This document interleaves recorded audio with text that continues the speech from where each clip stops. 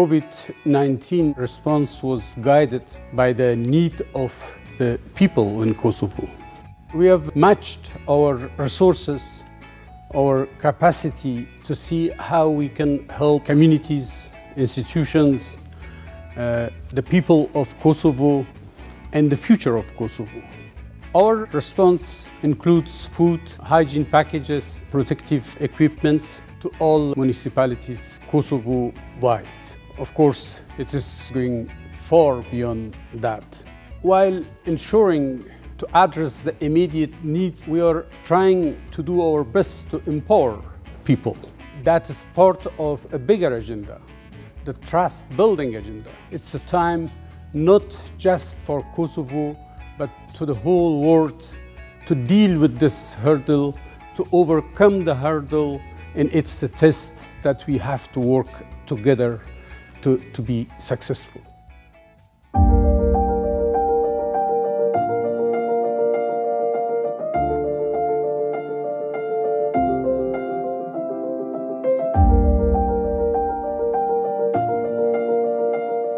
We're here to support you, but we need to change the way we do business and we need to adapt, just like you are doing with your families and with your work. We have consulted our beneficiaries to see what are the greatest needs here in Kosovo.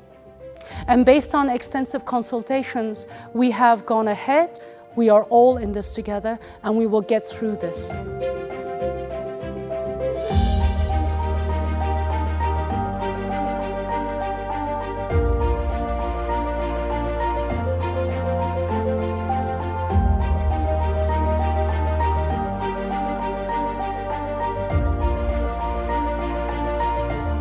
Nevojat e domosdoshme në këtë fazë janë për asistencë sociale, ndihmë sociale, mbështetje me pako ushqimore, pako higjienike dhe me barna. Kjo është në vazhdim e mbështetjes komunës Gjelane nga ky mision. Pre svega želeo bih da se zahvalim na podršci, to jest pomoći koju je UNMIK donirao opštini Severna Mitrovica i želim da vas uverim da će ta pomoć otići u prave ruke, to jest osobama, porodicama kojima je ta pomoć najpotrebnija. Sot përkushtimin më të madh që jemi të bëu është po mundohemi t'ju ndihmojmë me pako ushqimore dhe pako higjienike. Gjë për cilën e falenderoj shumë edhe UNMIK-un që na ka ndihmuar me 50 pako ushqimore dhe 40 pako higjienike, që është një ndihmë goxha e madhe për ne edhe qytetarët e Kamenicës.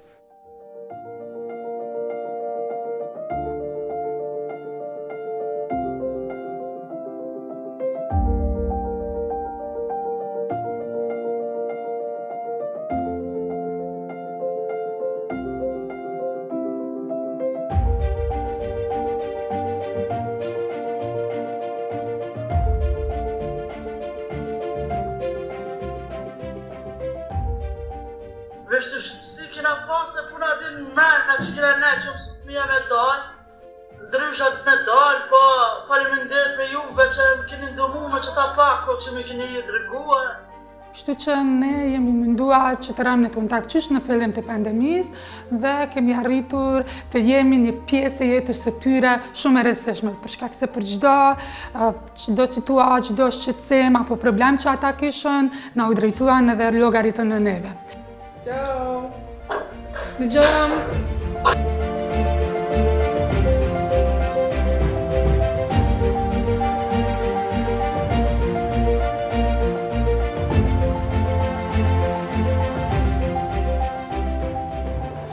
Ovu pomoć od strane UNMIK kancelarije koju sprovodimo ne znači samo u materijalnom smislu za naše građane, već u smislu da nisu zaboravljeni, da postoji neko ko misli na njih.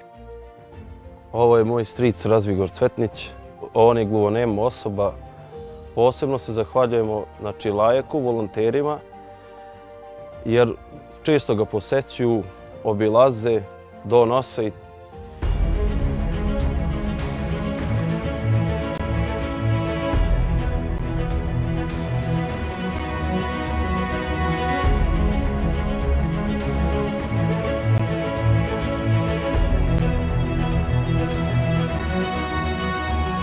Me njëherë me 12 mars ka ndodh mbyllja izolimi në Kosovë, edhe ne ekipi jonë filloj me mendu jemi ekip për 70 vetave. Qysh kena me bo punën tonë?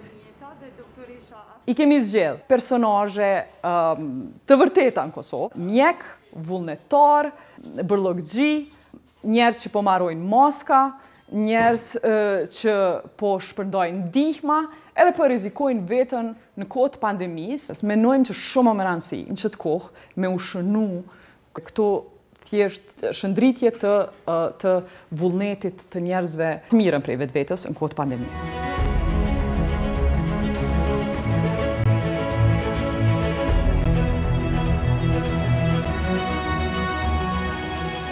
To sam uradila kao jedan čin za sve naše ljude, ne za neku niti promociju, niti nisam prodavala te maske, znači nikakvu za novčanu nadoknadu.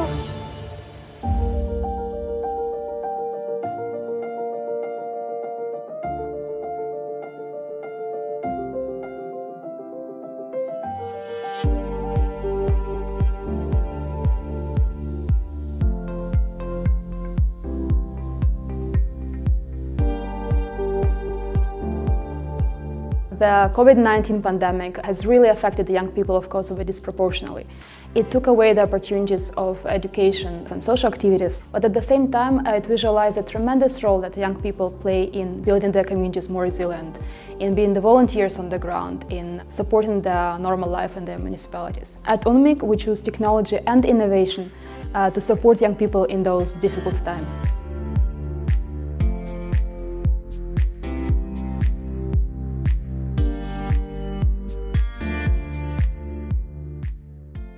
Trenutno se nalazimo u omladinskom centru Smart, koji je podržan od strane UNMIK-a i trenutno smo dobili 3D štampače od strane UNMIK-a koji će služiti za izradu vizira bolnicama i medicinskom osoblju.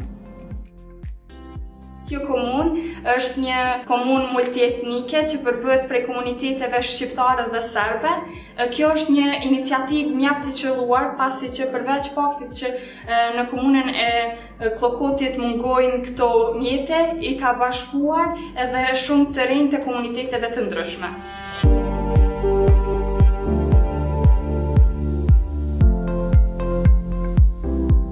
Do sada u ovom, da kažemo, prvom talasu korone, mi smo donirali negde oko 440-450 vizira. Naš cilj je bio da prvo zadovoljimo potrebe svih zdravstvenih institucija.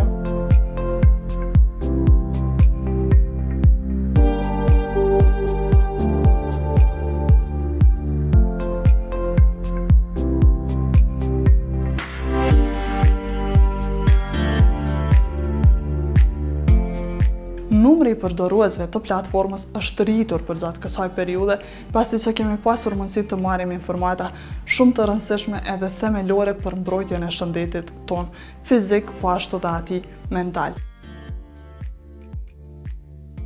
Multikulturalizmi dhe shumëgjuhësia mbesin baza e shoqërisë sonë, pasi që sidomos në periudhën e pandemisë e kuptojmë se secili jemi një.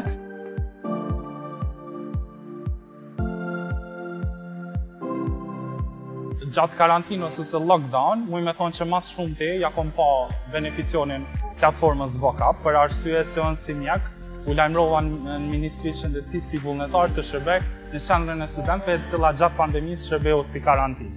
Edhe stani parë që ma kanë bo, kër e kanë marrë vesh kolegët e mi që e flasë gjuhën serbe, u kanë që me një mënyrë i kom pështu se në fillim javën e parë kanë pas vështirësi mu marrë vesh pak me komunitetin serb.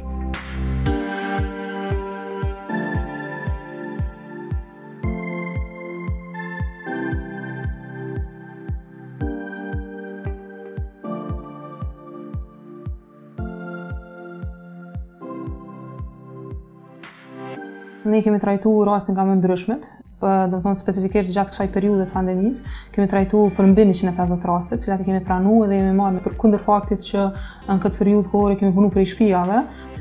Edhe të gjitha palë, do të thonë, kam pas mundësi thjesht që më na kontaktu në forma nga më ndryshmet, online, përmes telefonit, edhe në njëjtën kohë, do të thonë, tash shkallë teknologjisë. Arsye ka qenë se urdhrin mbrojtëse kam pas deri në 3 prill, edhe ka fillu gjendja e pandemisë, kështu që nuk kam mujt me shku drejt atje në gjykat.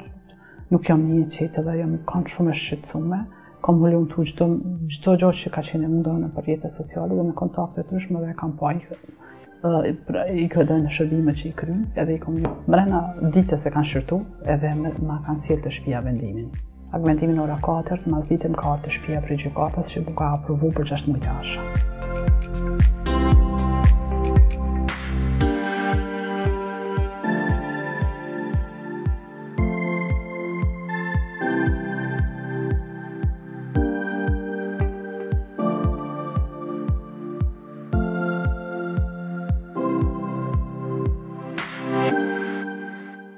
Është sfida e madhe me bo debate komunale. To debate në kuptonin që me dojnë në teren, e ndrum skenën, nuk shkume në komuna, po newsroomin ton, redaksin ku zakonisht janë 50 gazetar, e shprazëm edhe bom studio me distancë 2 metra njëri për tjetrit panelistat, qitëm ekranet e mdhaja që fillu me i përdor platforma si Zoomi, Skype-i edhe në befasin ton, njerës për anën banë Kosovës, në bosnjakisht, sërbisht, turqisht, shqip, na u kanë bashkan gjitë, sepse ishtin shpia edhe kishin plot pytje, edhe kemi pas ma shumë input prej, edhe ma input divers, se kur s'ka qenë pandemia.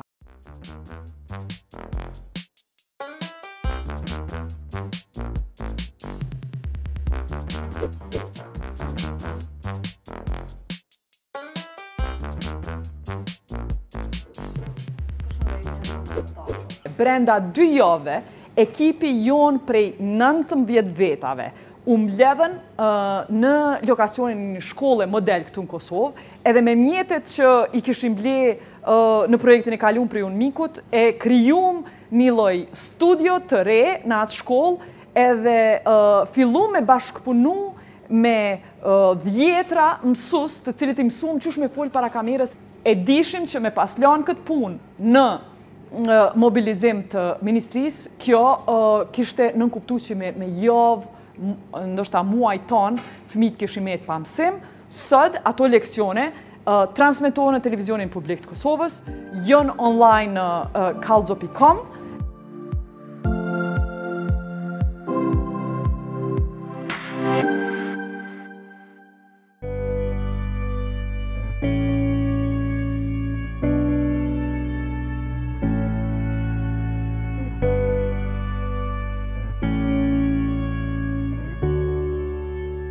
Kemi trajtuar goxha një numër të madh të rasteve të dhunës dhe parafërsisht kemi një rritje rreth 30% të rasteve të dhunës të raportuara të dhunës në familjen e komunën tonë. Normalisht që ne kemi një kapacitetin e shtretarve 15+5 shtesë. Gjatë kësaj periudhe të pandemisë, ne i kemi shfrytzuar dhe dhoma tjera të cilat i kemi për aktivitete të ndryshme, i kemi shfrytzuar për t'i strehuar gratë dhe fëmijët në nevojë. Edhe të në kuar mshel, i ka pengu. Dhunusi ka fillu me përjetu dhunën, të mendu që ja ka bo dikush qëllimisht edhe i më najtë në shpe. Allah i një mundësi, jo që të ka 3-4 që është kjo, me pudrëm 4. Jo, veç që të gotë pandemis, po une kësha thënë shumë kjartë edhe shumë mirë. Mos ta pret askush stacionin e fundit. Kemi pasur mungesa të pajisjeve të cilat mundësojnë mësimin online të fëmijëve. Mirë po, me ndihmën e donatorëve UNMIK-ut dhe UNMIK-ut, vazhdimi online është mundësuar në strehmore për të gjithë fëmijët të cilën kanë qenë të strehuara gjatë periudhës së Covidit në strehmoren tonë.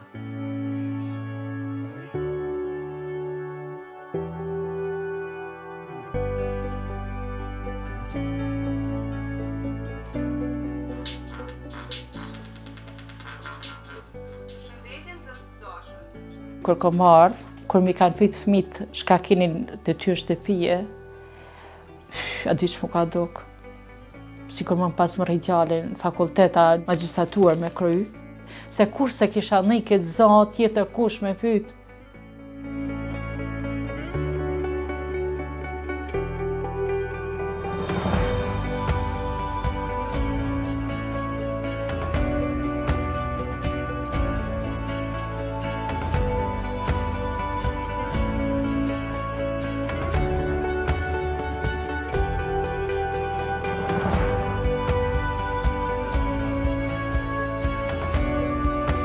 Everyone is vulnerable to COVID-19, but women have been affected disproportionately, including economically.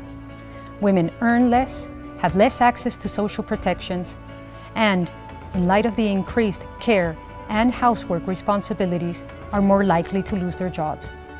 Through UNMIK's COVID-19 gender response, we are boosting women's participation and decision-making in the context of COVID-19, including through economic empowerment and protection from domestic violence. The beauty of this project is that it creates economic empowerment while creating protective equipment for people to be safe during COVID-19. Sam konačno srećna što svi zajedno kao društvo možemo da pokažemo društvenu odgovornost i osnažimo žene da u ovako teškoj situaciji mogu da ostvare profit i naravno ostaće im materijala da ga iskoriste i nakon završetka šivenja ovih maski, znači moći će da zarade i da jednostavno promovišu ono čime se bave. Through these activities and many more, we are helping the people, the institutions, the communities and the future of Kosovo.